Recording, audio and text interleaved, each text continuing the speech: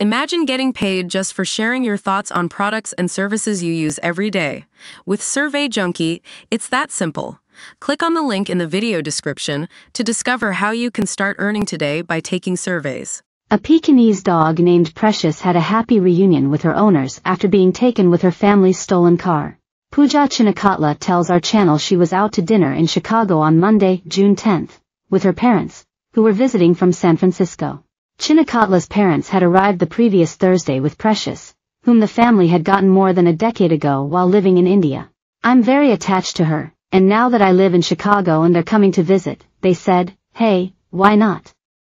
We'll bring her," she recalls. Chinakatla adds that Precious has become super anxious as she ages, so her parents take her everywhere.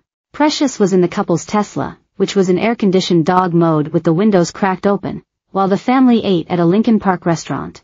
When they returned to where they'd parked the car in front of the restaurant, the vehicle with Precious inside was gone. At first, the family thought the car might have been towed, but when the towing companies they called confirmed the Tesla wasn't in their impound lots or inventory lists, the group called the police. When the manager at the restaurant next door saw the family freaking out, he went over to ask what was wrong and offered to check his business CCTV camera, which revealed footage of someone getting in the car and driving off. At this point, everything just seemed way scarier, Chinakatla says, of learning the car was stolen rather than towed.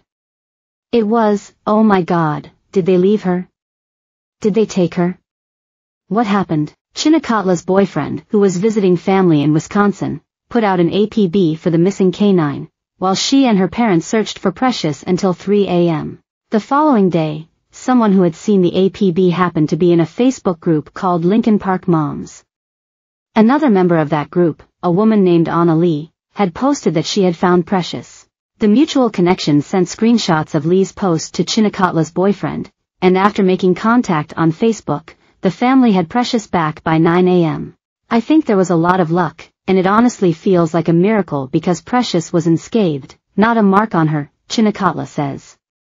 "And we got her back within almost less than 12 hours. She advises anyone in a similar situation to lean on community. Don't be afraid to post and put flyers everywhere and ask around," she says.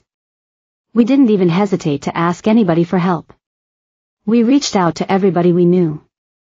Even if we hadn't talked to them in a few years, we had to send it out to everybody because that was our only chance. Never miss a story. Sign up for our channel's free daily newsletter to stay up to date on the best of what our channel has to offer, from celebrity news to compelling human interest stories." Chinakatla describes her reaction to seeing Precious again as tears. "I think all of us were sobbing," she says. "Honestly, we didn't think we'd find her. So when we did see her and she was completely okay, it was just so relieving and it was an amazing feeling."